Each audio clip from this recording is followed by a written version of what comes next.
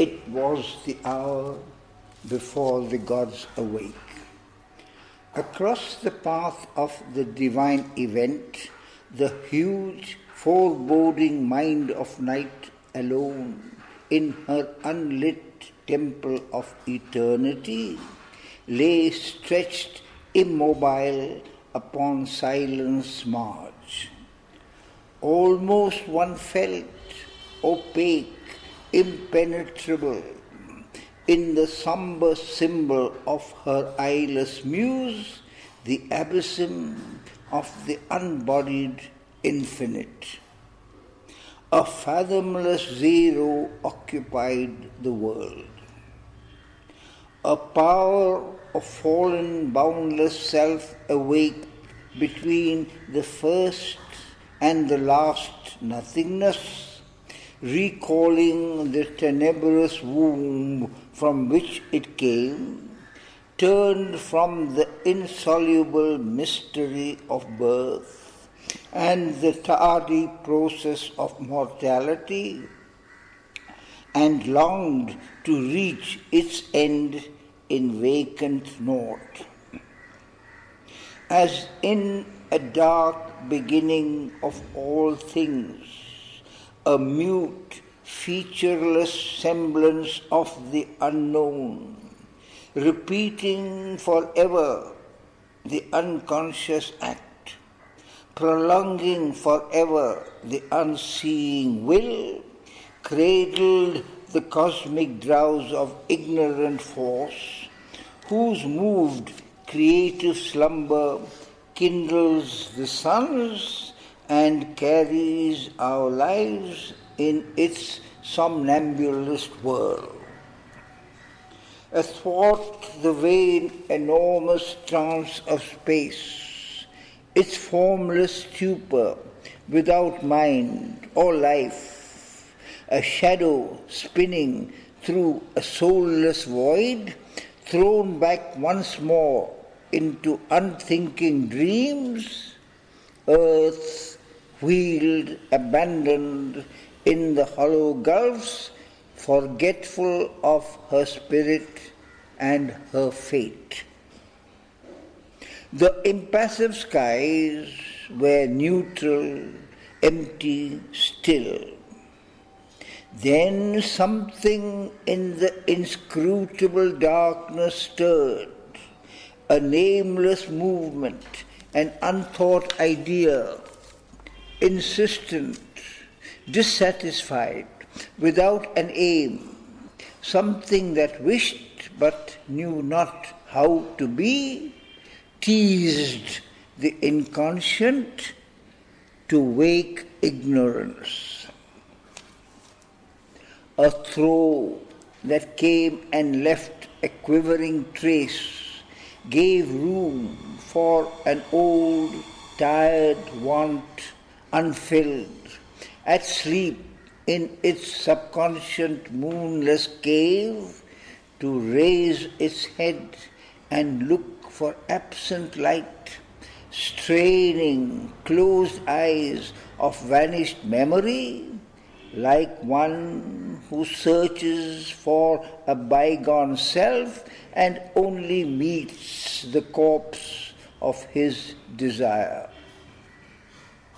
It was as though even in this North's profound, even in this ultimate dissolution's core, there lurked an unremembering entity, survivor of a slain and buried past, condemned to resume the effort and the pang, reviving in another frustrate world.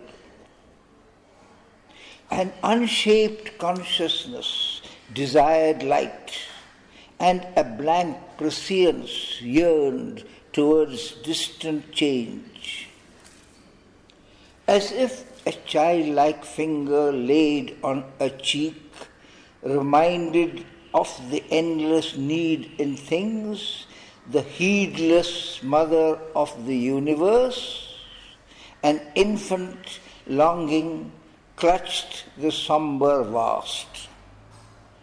Insensibly, somewhere, a breach began, a long, lone line of hesitating hue, like a vague smile tempting a desert heart, troubled the far rim of life's obscure sleep. Arrived from the other side of boundlessness, an eye of deity peered through the dumb deeps, a scout in a reconnaissance from the sun. It seemed, amid a heavy cosmic rest, the torpor of a sick and weary world, to seek for a spirit, soul and desolate, too fallen to recollect forgotten bliss. Intervening in a mindless universe, its message crept through the reluctant hush, calling the adventure of consciousness and joy, and conquering nature's disillusioned breast, compelled renewed consent to see and feel. A thought was sown in the unsounded void. A sense was born within the darkness depths. A memory quivered in the heart of time, as if a soul long dead were moved to live. But the oblivion that succeeds the fall had blotted the crowded tablets of the past, and all that was destroyed must be rebuilt, and old experience labored out once more.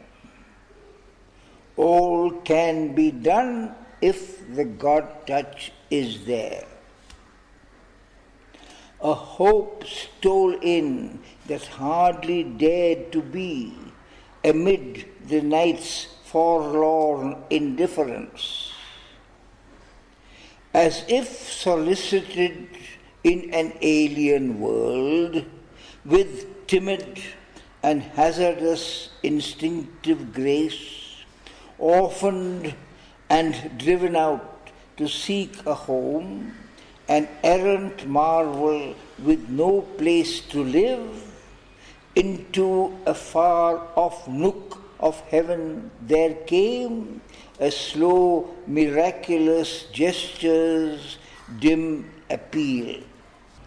The persistent thrill of a transfiguring touch persuaded the inert black quietude, and beauty and wonder disturbed the fields of God.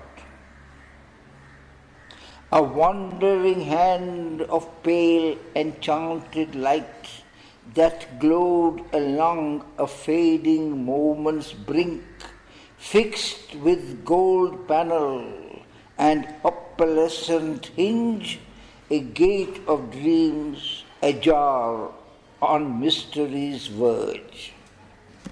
One lucent corner, windowing hidden things, forced the world's blind immensity to sight.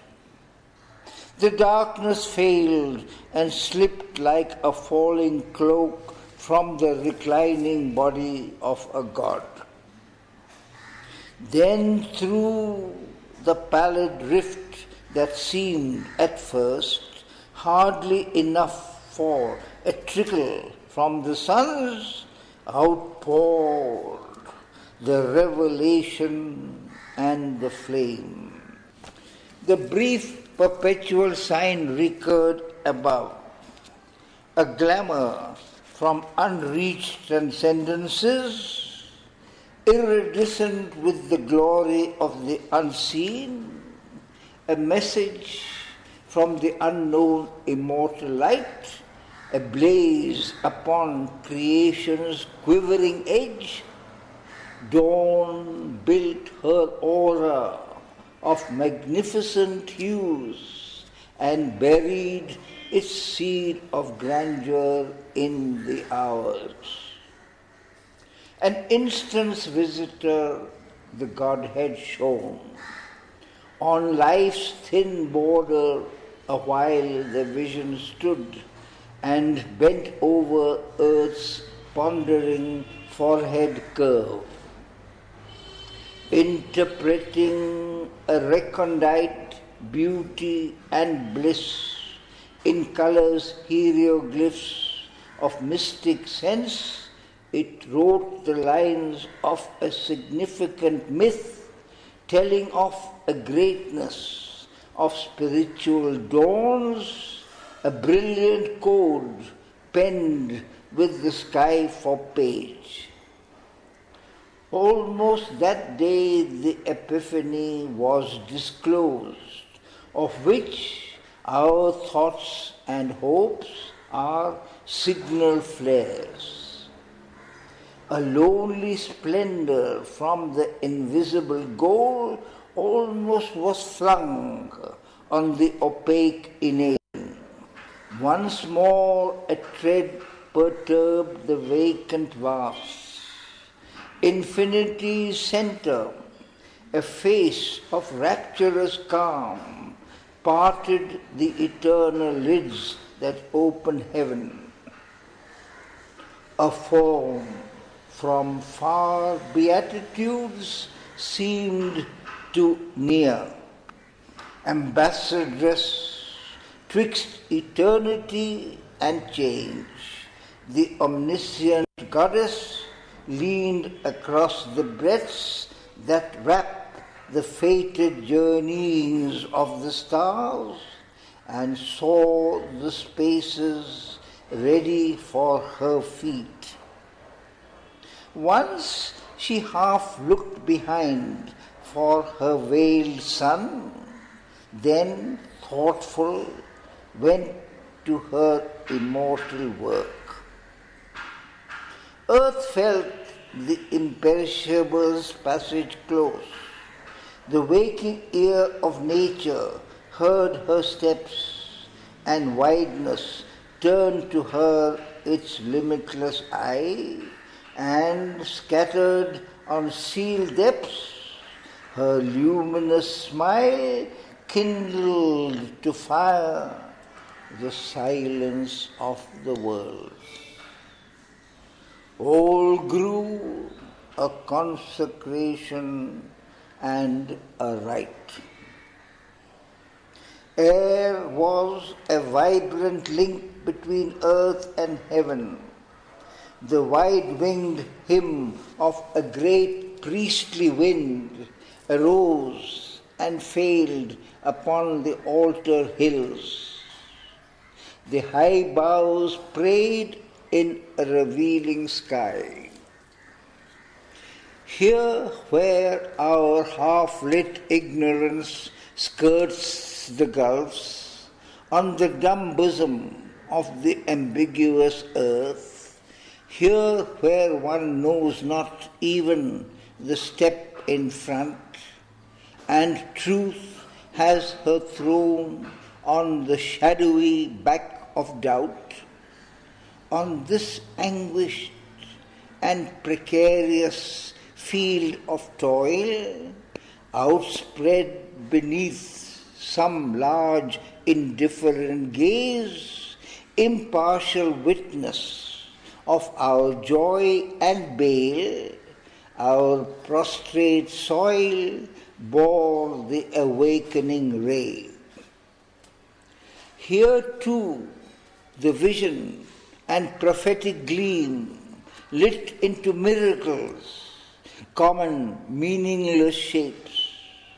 Then the divine afflatus spent withdrew, unwanted, fading from the mortal's range. A sacred yearning lingered in its trace the worship of a presence and a power too perfect to be held by death-bound hearts, the prescience of a marvelous birth to come. Only a little the God-light can stay. Spiritual beauty illumining human sight lines with its passion and mystery, matters mask and squanders eternity on a beat of time. As when a soul draws near the sill of birth, adjoining mortal time to timelessness, a spark of deity lost in matter's crypt, its luster vanishes in the inconscient plains. That transitory glow of magic fire, so now dissolved in bright accustomed air. The message ceased and waned the messenger. The single call, the uncompanioned power, drew back into some far-off secret world the hue and marvel of the supernal being. She looked no more on our mortality. The excess of beauty natural to Godkind could not uphold its claim on time-born eyes. Too mystic real for space tenancy, her body of glory was expunged from heaven. The rarity and wonder lived no more. There was the common light of earthly day. Affranchised from the respite of fatigue, once more the rumour of the speed of life pursued the cycles of her blinded quest. All sprang to their unvarying daily acts, the thousand peoples of the soil and tree obeyed the unforeseen instant's urge. And leader here, with his uncertain mind, alone who stares at the future's covered face, man lifted up the burden of his fate. And Savitri too awoke among these tribes that hastened to join the brilliant summoner's chant, and lured by the beauty of the apparent ways, acclaimed their portion of ephemeral joy. Akin to the eternity whence she came, no part she took in this small happiness. A mighty stranger in the human field, the embodied guest within made no response. The call that wakes the leap of human mind, its checkered, eager motion of pursuit, its fluttering hued illusion of desire, visited her heart like a sweet alien note. Time's message of brief light was not for her. In her there was the anguish of the gods imprisoned in our transient human mold, the deathless conquered by the death of things.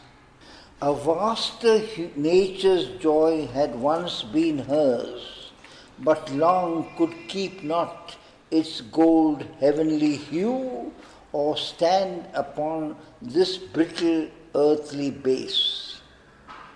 A narrow movement on time's deep abysm, life's fragile littleness denied the power, the proud and conscious wideness and the bliss she had brought with her into the human form. The calm delight that weds one soul to all, the key to the flaming doors of ecstasy, earth's grain that needs the sap of pleasure and tears, rejected the undying rapture's boon. Offered to the daughter of infinity, her passion flower of love and doom she gave. In vain now seemed the splendid sacrifice. A prodigal of her rich divinity, herself and all she was, she had lent to men, hoping her greater being to implant and in their bodies' lives acclimatize, that heaven might native grow on mortal soil. Hard is it to persuade earth nature's change. Mortality bears ill the Eternal's touch. It fears the pure divine intolerance of that assault of ether and of fire. It murmurs at its sorrowless happiness, almost with hate repels the light it brings. It trembles at its naked power of truth and the might and sweetness of its absolute voice. Inflicting on the heights the abysm's law, it sullies with its mire heaven's messengers. Its thorns of fallen nature are the defense it turns against the Saviour hands of grace. It meets the sons of God with death and pain. A glory of lightnings traversing the earth scene, their sun thoughts fading, darkened by ignorant minds, their work betrayed, their good to evil turned, the cross, their payment for the crown they gave. Only they leave behind a splendid name. A fire has come and touched men's hearts and gone. A few have caught flame and risen to greater life. Too unlike the world she came to help and save. Her greatness weighed upon its ignorant breast, and from its dim chasms welled a dire return, a portion of its sorrow, struggle, fall. To live with grief, to confront death on her road, the mortal's lot became the immortal's share. Thus trapped in the gin of earthly destinies, awaiting her ordeal's hour abode, outcast from her inborn felicity, accepting life's obscure terrestrial robe, hiding herself even from those she loved, the Godhead greater by a human fate. A dark foreknowledge separated her from all of whom she was the star and stay. Too great to impart the peril and the pain, in her torn depths she kept the grief to come. As one who, watching over men left blind, takes up the load of an unwitting race, harbouring a foe whom with her heart she must feed, unknown her act, unknown the doom she faced, unhelped she must foresee and dread and dare. The long foreknown and fatal morn was here, bringing a noon that seemed like every noon. For nature walks upon her mighty way, unheeding when she breaks a soul alive. Leaving her slain behind, she travels on. Man only marks, and God's all-seeing eyes. Even in this moment of her soul's despair, in its grim rendezvous with death and fear, no cry broke from her lips, no call for aid. She told the secret of her woe to none. Calm was her face, and courage kept her mute. Yet only her outward self suffered and strove. Even her humanity was half divine. Her spirit opened to the spirit in all. Her nature felt all nature as its own.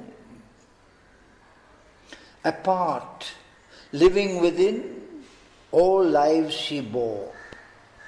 Aloof, she carried in herself the world. Her dread was one with the great cosmic dread. Her strength was founded on the cosmic mights. The universal mother's love was hers. Against the evil at life's afflicted roots, her own calamity its private sign, of her pangs she made a mystic, poignant sword. A solitary mind, a worldwide heart, to the lone immortal's unshared work she rose. At first, life grieved not in her burdened breast. On the lap of earth's original somnolence, inert, released into forgetfulness, prone it reposed, unconscious on mind's verge, obtuse and tranquil like the stone and star. In a deep cleft of silence, twixt two realms, she lay, remote from grief, unsown by care, nothing recalling of the sorrow here. Then a slow, faint remembrance, shadow-like moved, and sighing, she laid her hand upon her bosom and recognized the close and lingering ache, deep, quiet, old, made natural to its place, but knew not why it was there, nor whence it came. The power that kindles mind was still withdrawn. Heavy, unwilling were life's servitors, like workers with no wages of delight. Sullen, The torch of sense refused to burn. The unassisted brain found not its past. Only a vague earth nature held the frame. But now she stirred, her life shared the cosmic load. At the summons of her body's voiceless call, her strong, far-winging spirit travelled back to the yoke of ignorance and fate, back to the labour and stress of mortal days, lighting a pathway through strange symbol dreams across the ebbing of the seas of sleep. Her house of nature felt an unseen sway, illumined swiftly where life's darkened rooms, and memory's casements opened on the hours, and the tired feet of thought approached her doors. All came back to her, earth and love and doom. The ancient disputants encircled her like giant figures wrestling in the night. The Godheads from the dim inconscient born awoke to struggle and the pang divine, and in the shadow of her flaming heart, at the sombre center of the dire debate, a guardian of the unconsoled abyss, inheriting the long agony of the globe, a stone-still figure of high and godlike pain, stared into space with fixed, regardless eyes that saw grief's timeless depths, but not life's goal. Afflicted by his harsh divinity, bound to his throne, he waited unappeased the daily oblation of her unwept tears. All the fierce question of man's hours relived, the sacrifice of suffering and desire earth offers to the immortal ecstasy began again beneath the eternal hand. Awake, she endured the moment's serried march and looked on this green, smiling, dangerous world and heard the ignorant cry of living things. Amid the trivial sounds, the unchanging scene, her soul arose, confronting time and fate. Immobile in herself, she gathered force. This was the day when Satyavan must die.